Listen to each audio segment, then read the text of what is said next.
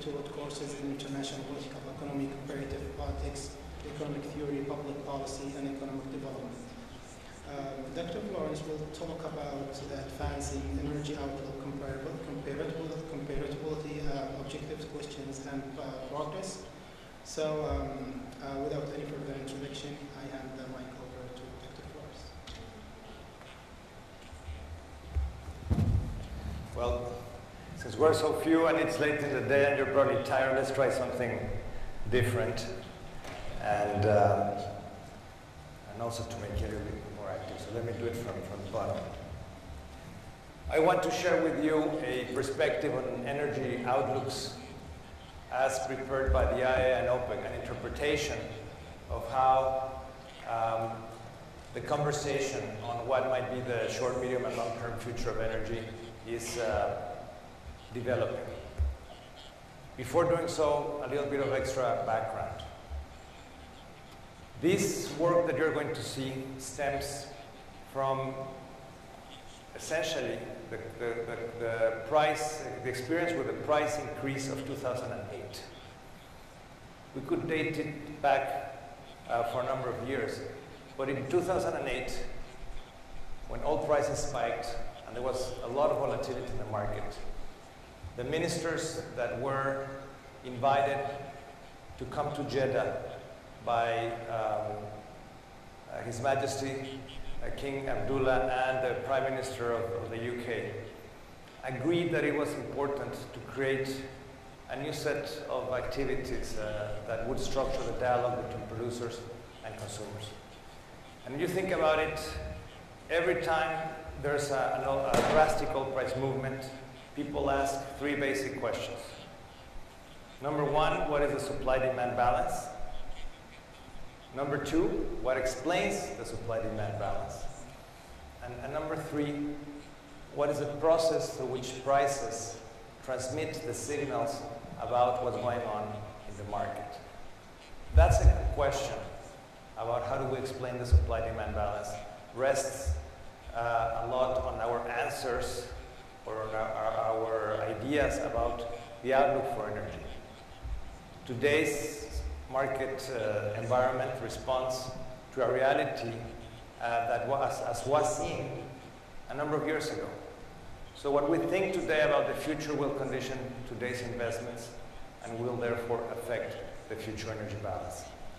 So ministers agreed that it was important to start a process, a conversation between OPEC and the IEA and a broader set of energy experts from outside these organizations to try to understand better energy outlooks, and in so doing to facilitate a conversation among producers and consumers.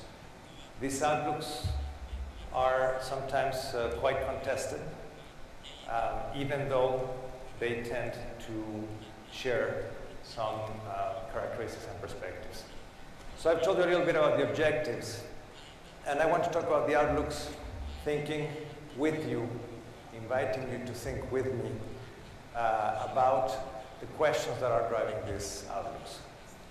So let me go to the first question, and it is basically retrospective. You're thinking, well, we're supposed to think about the future of energy markets here. But one question here is, what happened in 2014? Our answer to that question conditions what we might be doing. And we have heard a number of things about that might have influenced what happened in 2014. But let me show you how it looked throughout the year in terms of how expectations or perspectives about demand and supply looked. Here you have the demand estimates for both OPEC and the IEA through 2014. Without going too much into the details, I want you to pay attention to a couple of things. So the green lines are the estimates from the International Energy Agency. The blue lines are the estimates from OPEC. So we have the total demand and a separation of that demand between OECD and non-OECD countries. Before June, we saw very stable expectations about demand. After June, you can see to the right of that red line that expectations about what would happen to demand started to be much more or less stable. And this had to do with a search for understanding what was going to happen with Asian demand and what was already clear about European demand. And this instability is linked to another challenge in the dialogue, which is the lack of information. We still don't have enough information to ascertain what might be the path for demand in Asia. So we moved from stable and, if you will, somewhat convergent expectations to more divergent. And by the way, the reason why these lines differ so much at the beginning, you can see that the OPEC estimate, that blue solid line and the green solid line, they don't start in the same place. And that's due to methodological differences that stem from, say, how historical data is used. If you think that the future is unknown, as we have learned from this conversation, the past is also unknown. We need much more information to understand how this demand outlook will progress. But now let's look at the supply side. And we almost have the converse. We had a set of expectations that varied much more with respect to what supply might be. And then by the middle of the year, we started to have much better information about the progress of supply, mainly in the United States. So you can see in this graph something similar in terms of where the certainty lies, meaning with better information from the OECD, we see convergence in the expectations of both the IEA and OPEC. But it's not so clear what is the overall pattern at the very beginning.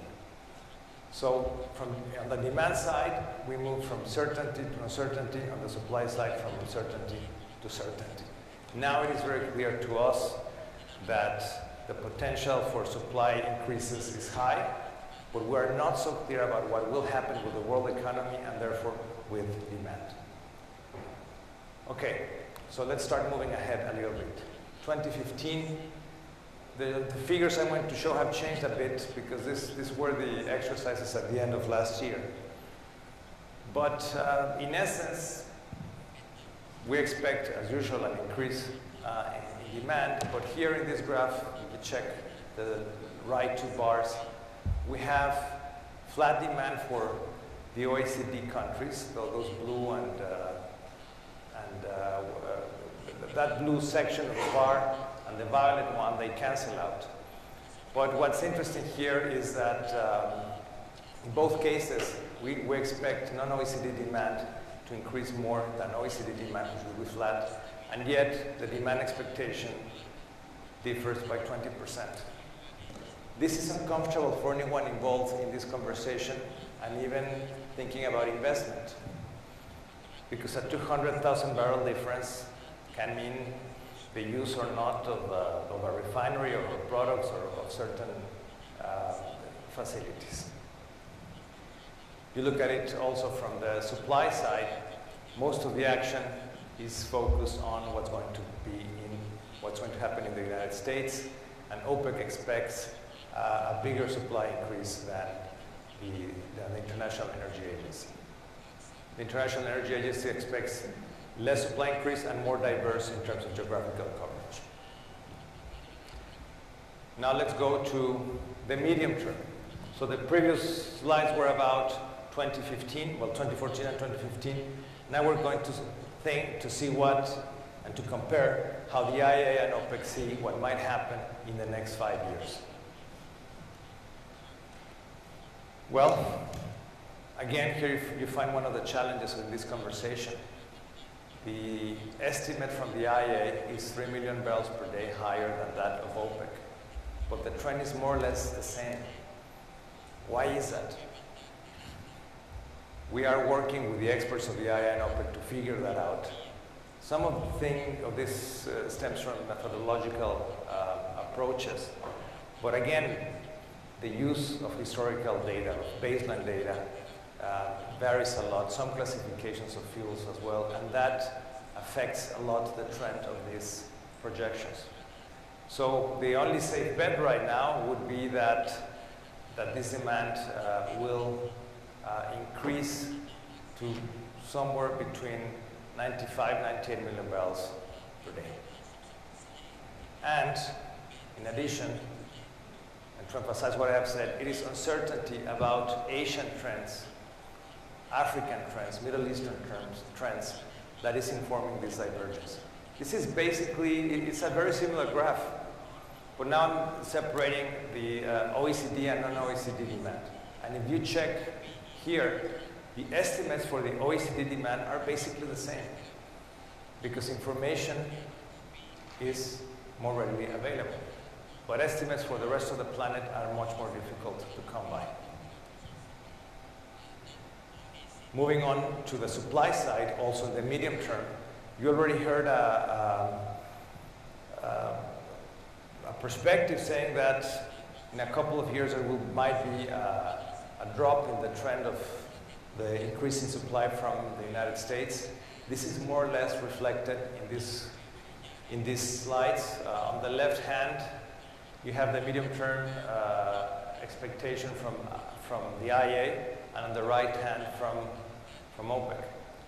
And I must say that if there's one slide to show how difficult the comparison can be, this is one.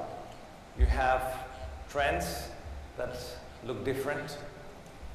The OPEC slide on the right, you can see that it bottoms out and then goes up again. The other one is more of a normal decline in the increases in supply. You have contrasting expectations about what will happen in the United States with a much sharper decline according to OPEC and continued and ongoing supply from the IEA. In both cases, the expectation that Latin America, in particular Brazil, will be an important contributor to the growth in demand is also relevant. So one of the challenges is to explain this, to understand these patterns.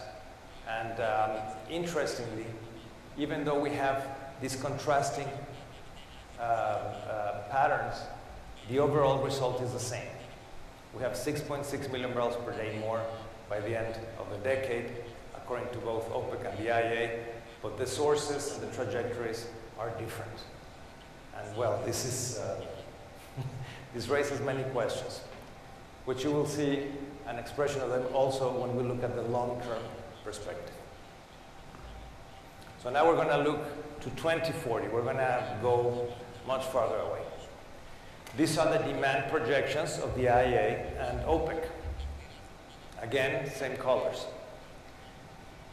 If you don't consider the green dotted line that is at the bottom, which is the most ambitious expectation of the IEA in terms of what demand might be if the world does become much more efficient and therefore uses less liquid fuels. You still get a difference in estimates from the bottom estimate of low growth from OPEC and the high estimate of the IEA of 17 million barrels per day. You might say that this is not too much because it's 20 years from now, but this is about 20% of supply. And the implications for decision making are, again, non-trivial. Are we going to invest for a period, for a world that will need what level of demand, what level of what requirements for oil? And if I tell you the difference is 17 million barrels per day, you might not be too satisfied with my answer. Two more things to underscore about this graph. You can see that there's kinks in these lines, and the kinks reflect expectations about efficiency and about policy, how they accumulate. So in each decade, we see that there's a deceleration of demand growth because of liquids demand growth because the world is becoming more efficient. And you have central scenarios for the IEA and OPEC that, while they have very different underlying trends, have very similar conclusions. And that's basically the central lines in the graph over here, and those are looking at that one over there. I have a couple of extra slides so that I don't chew up all my time. Now, let's look at the same story, but from the supply side. So we already saw the graphs from the demand side. Now let's look at where we would be in 2040, according to each scenario. And where would the supply be coming from? And this raises even more questions. If you check at the bars on the right, those 3 bars, those are the OPEC figures. And what OPEC is saying is that supply from non-OPEC countries will be 62 million barrels per day, regardless of the scenario. That red and green that you're seeing there corresponds to OPEC crude supply and OPEC NGLs and the rest. And as you can see, the one variable that is changing is OPEC crude supply. So you may think of that as a residual of whatever you think might be served by of this demand by global supply, or anyway, there could be some other calculation. But for the IEA, which is the 3 bars on the left, the story is much more, I would say, complex, perhaps nuanced, because it allows for much more variation depending on the level of demand for the sources of supply. So instead of having a fixed supply level for non-OPEC production, we have 3 alternative scenarios. The same applies for OPEC and its NGLs. To complicate matters, you may have, if you check the 2 bars that I have highlighted with that red oval, these are the 2 central scenarios, one for OPEC and one of the IEA. The numbers are basically the same. The underlying stories are quite different. We have a difference in estimates about what OPEC supply might be of 2 million barrels per day and about non-OPEC supply of 3 million barrels per day. And you can, if you check more into those trends, it gets even much more complicated. This is why we are trying to elucidate this, and I'll tell you more about it in a moment. So, well, this graph is just to show that most of the action will be in terms of the supply growth from unconventionals.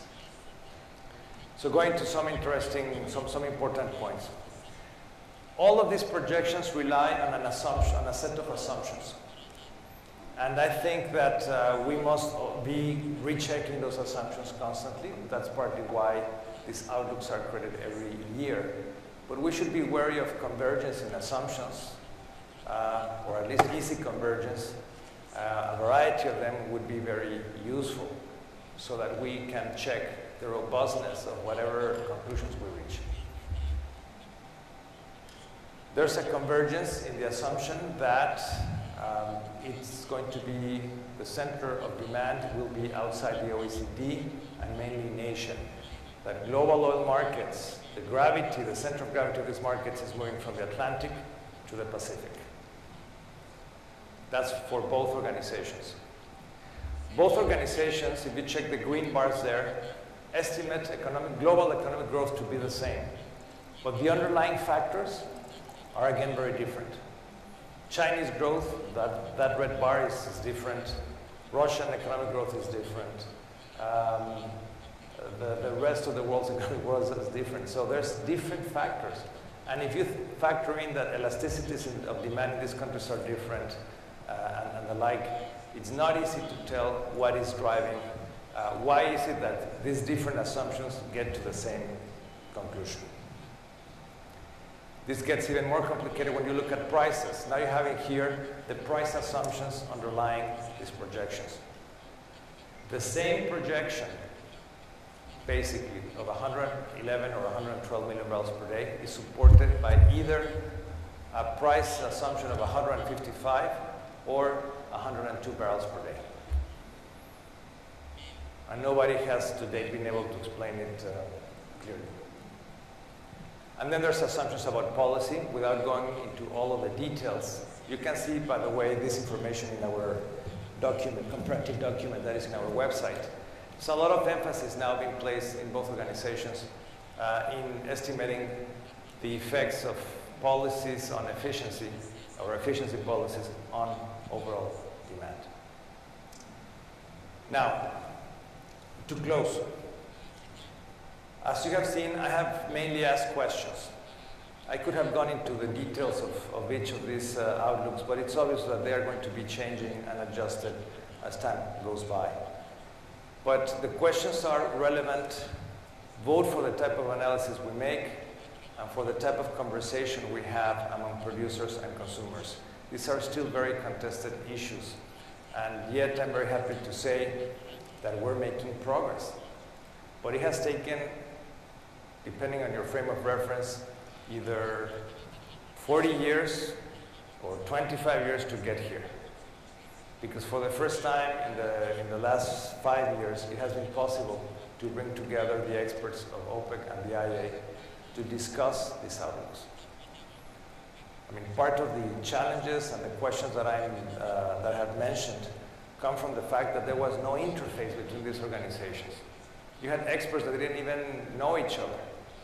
They couldn't share information or exchange views on their methodologies. And now we're making progress because of this process. So what is part of this progress, just in terms of understanding what outlooks mean?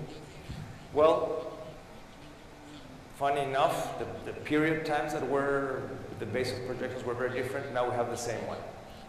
The baseline data is becoming to be harmonized.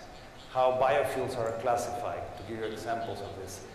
How liquid light I told by region and NGLs are being classified. How unconventional oil is treated.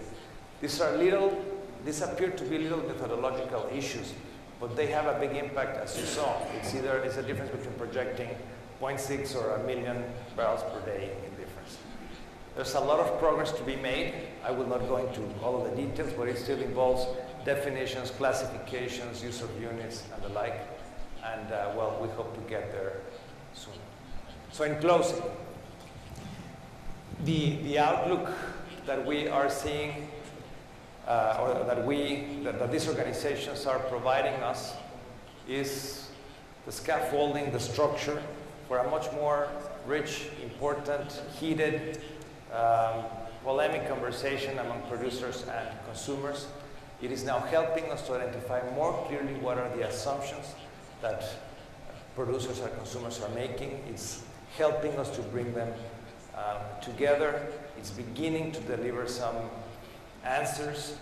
And we hope that through this process, more trust and more transparency will be forthcoming. In 2008, the conversation was somewhat extreme. We had producers saying that, consumers saying that oil prices were spiking because producers were not making the investments.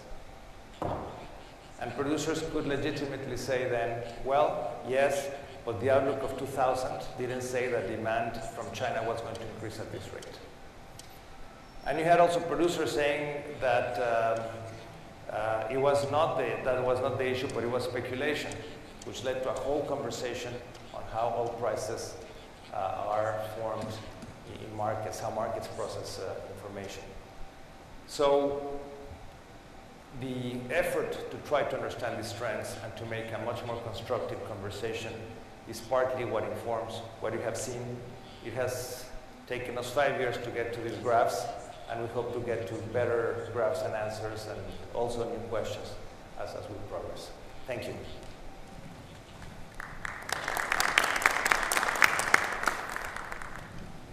Thank you, Dr. Flores, for this insightful and thoughtful presentation.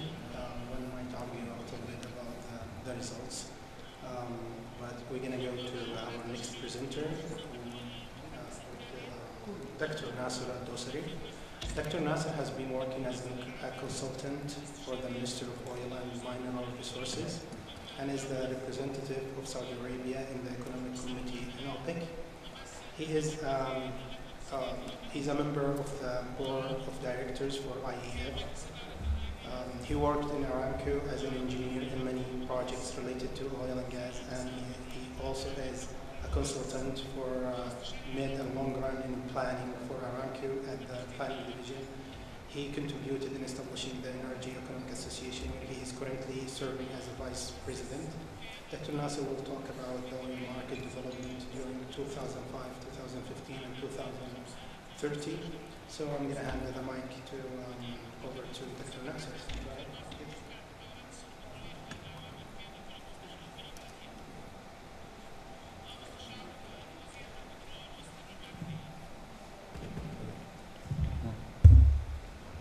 السلام عليكم ورحمة الله.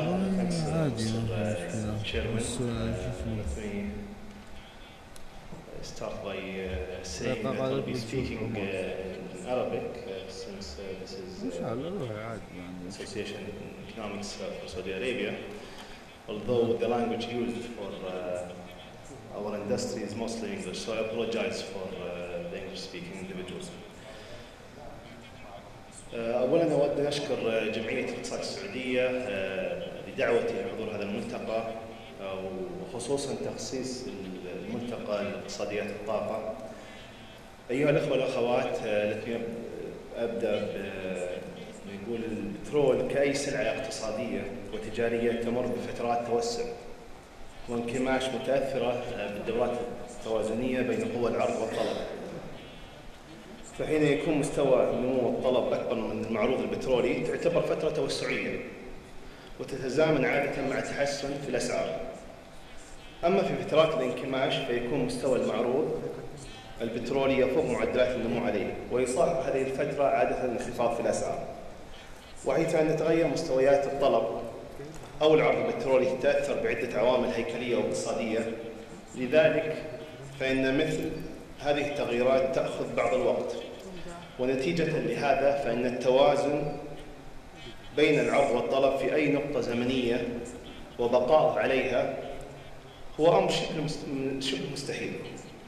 فعلى سبيل التوضيح، يتأثر الطلب على البترول بالنمو الاقتصادي في الدول المستهلكة ومعدلات زيادة العدد السكاني وانتقال الطبقات السكانية من مستوى لآخر. فحين ينزح السكان من القرى إلى المدن تزيد حاجتهم للطاقة، أو حين تتقلص الطبقة الفقيرة على سبيل المثال في أحد المجتمعات، أو يزيد حجم الطبقة المتوسطة تزيد كذلك حاجتهم للطاقة. وهذا التغير في أنماط المعيشة وبناء عليه الطلب على الطاقة يأخذ بعض الوقت ليتم رؤيته أو ملاحظته من مراقبي الأسواق البترولية. أما من ناحية المعروض البترولي فإن تغيره أيضاً يأخذ بعض الوقت، حيث أن الدول المنتجة والمستثمرين في القطاع البترولي ومن خلال ملاحظتهم لتغير أنماط الطلب السابق ذكرها يتفاعلون مع هذه المتغيرات من خلال الاستثمار في المكامن البترولية ابتداء من الاكتشاف إلى إنشاء المعامل ووصولا للأسواق، وهذا أيضاً يأخذ الكثير من الوقت. لذلك فإنني في هذه الكلمة وبالنظر إلى طبيعة أسواق البترول بدلاً من التركيز على نقطة زمنية معينة قد يكون التوازن موجود فيها أو لا، سأحاول أن أستعرض لكم تغيرات السوق البترولية في الفترة ما بين عام 2000 إلى 2030 بمشيئة الله، وسأقوم تحديداً بالتركيز على 3 فترات زمنية تدور حول عام 2000، 2015 و2030. أيها الأخوة والأخوات، بالنظر للسنوات الثمانية الأولى من هذا القرن من عام 2000 إلى 2008 كان العالم يمر بفترة من التسارع الاقتصادي، وبناء عليه تسارع في الطلب على البترول عالميا وبمعدل 1.2 مليون برميل كل عام، وتم تلبية 70% من هذا الطلب الإضافي من دول خارج منظمة الأوبك، وتكافلت دول الأوبك بالباقي. وكانت السمة العامة لتلك الفترة تتسم بالإيجابية من الناحية الاقتصادية، وأن الطلب على البترول هو في تسارع أكثر بكثير من المعروض البترولي. وتعاظمت خلال تلك الفترة نظرية النضوب البترولي لدى عدد من مراقبي السوق البترولية كما استمعنا للدكتور ماجد في محاضرته. وتشير هذه النظرية إلى أن الاحتياط البترولي العالمي ومن جراء تنامي الطلب وتعاظم مستويات الإنتاج سيصل إلى ذروته قريبا، وسيواجه العالم كارثة في الإمدادات البترولية مستقبلية. ونتيجة لذلك ارتفعت أسعار البترول في عام 2008 وصولا إلى مستويات قياسية عند $147 للبرميل، متأثرة بعمليات الشراء القوي من المستثمرين والمضاربين في الأسواق.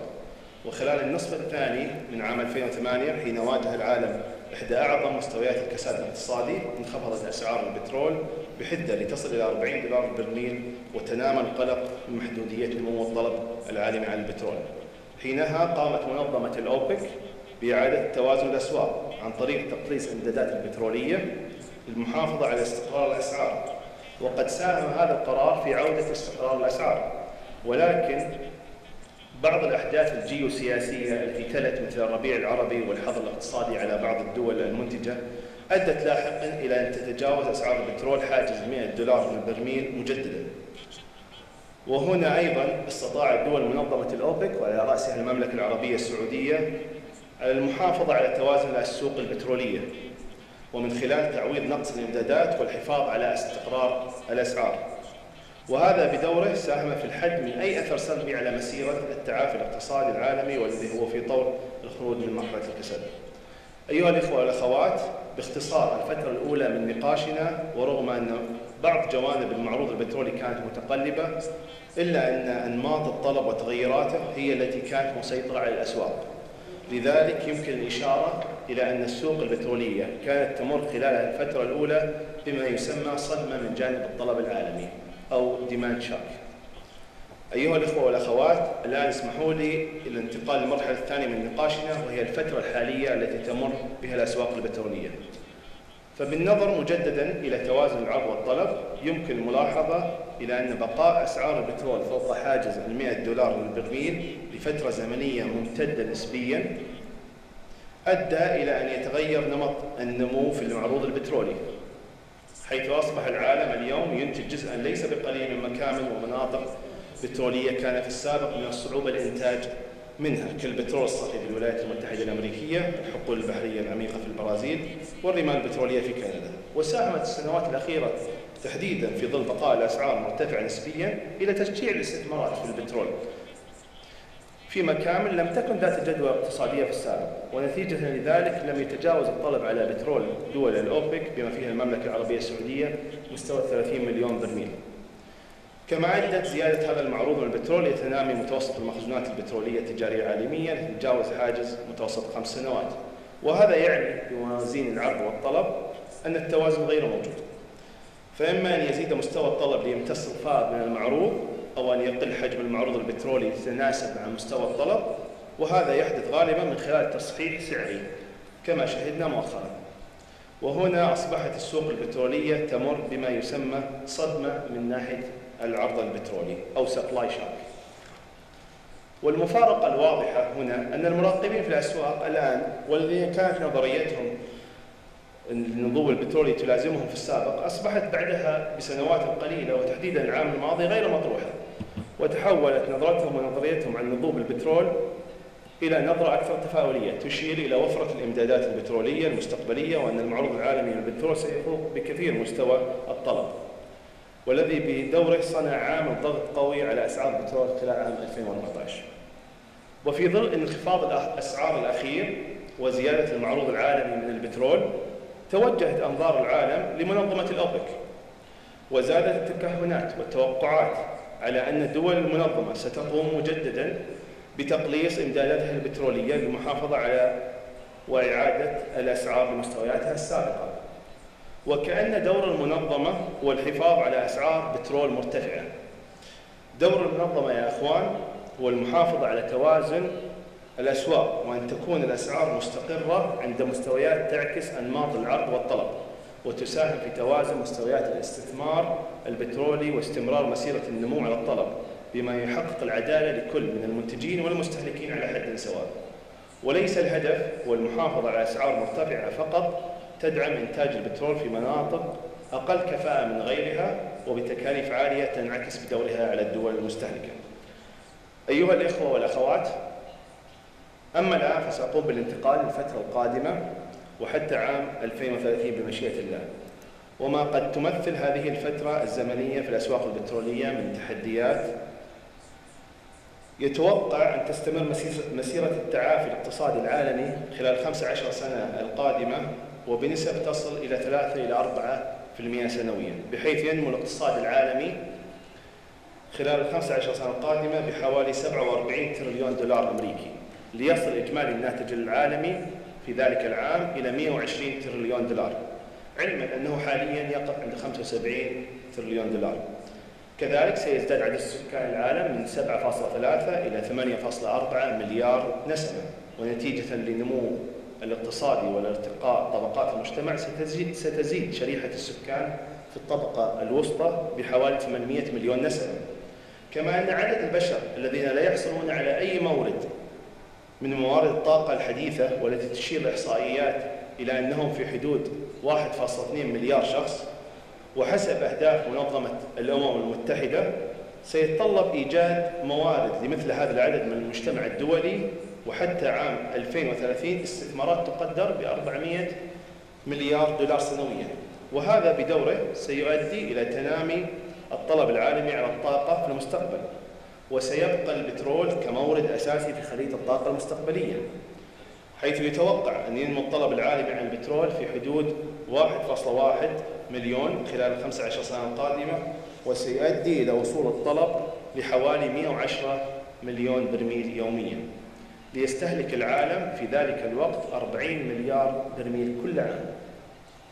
معظم هذا النمو في الطلب سيأتي من الدول النامية، وعلى رأسها الصين والهند وأفريقيا، وخصوصا دول الشرق الأوسط. بالإضافة لذلك، وفي ظل وجود الأسعار عند مستواها الحالي، والتي تشير العديد من الدراسات إلى أن هذه الأسعار خصوصا في الأعوام القادمة لن تكون مرتفعة كالسابق، سيساهم المستوى السعري الجديد في تعظيم وتيرة نمو الطلب العالمي للبترول، حيث أن تكلفة الطاقة على المستهلكين ستقل. كما أن هذه الأسعار المستقبلية المتوقعة ستساعد في نفس الوقت في ترشيد حجم الاستثمارات المتدفقة على القطاع البترولي، مما يؤدي إلى تقليص كمية المعروض المستقبلي. ولكن مثل هذا التعديل في مستويات العرض والطلب وبناء عليه التوازن السوقي، وكما قلنا عادة يأخذ بعض الوقت. أيها الأخوة والأخوات، رغم أن التوازن في أي سوق بما فيها الأسواق البترولية هو أمر مطلوب وتسعى إليه الدول المنتجة، وعلى رأسها المملكة العربية السعودية، ولكن كما أشرنا في بداية الكلمة أن الوصول لهذا التوازن في أي وقت زمني محدد هو أمر صعب الوصول إليه تحديدا وبصورة دقيقة. لذلك وبالنظر إلى الفترة المستقبلية، موضوع نقاشنا في هذا الجزء، من المتوقع أن تواجه أسواق البترول عددا من التحديات التي يجب ملاحظتها، والتي قد تؤثر في التوازنات المستقبلية للعرض والطلب البترولي. فعلى سبيل المثال، ومن ناحية المعروض البترولي، قد يؤدي الانخفاض الحاد في الأسعار إلى تقليص الاستثمارات في القطاع البترولي بشكل أكبر من اللازم، أو أن مستوى الأسعار قد يساهم في زيادة كفاءة الإنتاج في المكامن الأعلى تكلفة، تصبح جدواها الاقتصادية أفضل من السابق. أما من ناحية الطلب البترولي فإنه كذلك قد يواجه عدد من التحديات المستقبلية، أهمها بقاء البترول كوقود أساسي في خلية الطاقة لقطاعات ذات أهمية مثل قطاع النقل، وأن لا يفقد حصته في هذا القطاع المهم من جراء تنامي البدائل أو تطور التقنية أو زيادة الضرائب، كما حدث في السبعينات الميلادي حين انكمشت حصة البترول في قطاع التوليد الكهربائي. بالإضافة لذلك فإن مستوى أسعار البترول الحالي قد يمثل فرصة مناسبة للدول المنتجة والتي تكون أسعار الطاقة في بلدانها منخفضة عن المستويات العالمية لزيادة كفاءة استهلاك الطاقة عن طريق برامج الترشيد كما تقوم المملكة العربية السعودية حاليا، وذلك للحد من استنزاف هذا المورد الناظم. كما أن إعادة هيكلة الأسعار أيضا هو خيار من المستحسن النظر فيه، بما يساهم في رفع الكفاءة وتقليل الهدر، وبصورة تساعد في استمرار مسيرة التنمية الاقتصادية ولا تؤثر سلبا على مواطني دولها. والآن أيها الأخوة والأخوات، أود الإشارة إلى دور المملكة العربية السعودية في الأسواق البترولية في ظل هذه المنظومة الزمنية التي أشرنا لها. تعتبر المملكة أهم دولة منتجة للبترول من عام 1970، ومن المتوقع أن تستمر أهميتها إلى عقود قادمة من مشيئة الله. ومن المتوقع أن تملك المملكة تملك أكبر احتياطي بترولي في العالم، والذي يمثل حوالي 22% من الاحتياطي العالمي. كذلك المملكة هي واحدة من أكبر الدول المنتجة للبترول بالإضافة لروسيا والولايات المتحدة الأمريكية. وفي دول منظمة الأوبك تنتج المملكة حوالي 30% من مجموع إنتاج المنظمة و50% من إنتاج دول الخليج. لكن أهمية المملكة أيها الإخوة للأسواق البترولية لا تكمن في حجم الإنتاج فقط، ولكن من خلال سياستها البترولية الهادفة إلى المحافظة على توازن الأسواق البترولية في ظل المتغيرات التي ناقشناها، حيث عملت المملكة ومن خلال التعاون مع الدول المنتجة والمستهلكة إلى الوقوف في وجه أي انقطاع في الإمدادات البترولية والحد من التقلبات السعرية الحادة. وتمكنت المملكة من الوصول لهذا الهدف من خلال الاستثمار في طاقة إنتاجية فائضة جعلت المملكة هي الدولة الوحيدة في العالم التي تملك قدرة إنتاجية فائضة كبيرة تمكنها من توفير الامتداد في حال الانقطاعات في الإنتاج من جراء سواء التغيرات السياسية أو الكوارث الطبيعية. فعلى سبيل المثال بل حصر خلال الأعوام القليلة الماضية كانت المملكة حريصة على استمرار تدفق الإمدادات البترولية لتعويض النقص في العرض العالمي من جراء عدد من الانقطاعات كان أهمها من دولة أو جمهورية ليبيا. ونتيجة لذلك استقرت أسعار البترول مما ساهم في الحد من أي أثر سلبي على مسيرة التعافي الاقتصادي العالمي. وهذا الدور الحيوي الذي تلعبه المملكة العربية السعودية من خلال المحافظة على توازن السوق البترولية ومن خلال استعمال أو استغلال طاقتها البترولية عموما والطاقة الإنتاجية الفائضة خصوصا يتم التقليل من أهميته من المراقبين الأسواق متى ما زاد المعروض العالمي للبترول أو تنامى الإنتاج من مناطق جديدة، كما حدث في السابق عندما زاد الإنتاج في بحر الشمال ومنطقة بحر القزوين في آسيا، ومؤخرا البترول الصخري في الولايات المتحدة. وقد أثبت التاريخ أن في حالة الانقطاع في الإمدادات لم يتم تعويض النقص من هذه المناطق الجديدة أبدا، وإنما كانت المملكة هي الدولة الوحيدة القادرة على سد الفجوة والمحافظة على توازن الأسواق. أيها الأخوة والأخوات، السوق البترولية بطبيعتها متغيرة وديناميكية، فأنماط الطلب على البترول تتغير بتغير استهلاك الدول ونمو سكانها وارتقاء هذه الدولة أو تلك من مستوى اقتصادي لآخر. كذلك العرض البترولي والإنتاج هو أيضا متغير نظرا لتطور التقنية في عمليات التنقيب والإنتاج وتفاعله مع مستويات السعر وحجم الاستثمارات البترولية. والمملكة باعتبارها من أهم المنتجين البتروليين في العالم تتابع وتعي هذه التغيرات والتحديات، ومن هذا المنطلق استمرت المملكة على العمل مع الدول المنتجة والمستهلكة على حد سواء للحد من تأثير هذه المتغيرات، وذلك للوصول إلى سوق بترولية مستقرة ومتوازنة، والأهم المحافظة على استدامة الطلب على البترول عموما وعلى بترولها خصوصا. غير أن هذا المجهود يجب أن يكون عملا مشترك يقع على عاتق الجميع وبمشاركة فعلية من جميع أطراف السوق البترولية، وبما يخدم ويساهم في الرخاء الاقتصادي العالمي. وشكرا.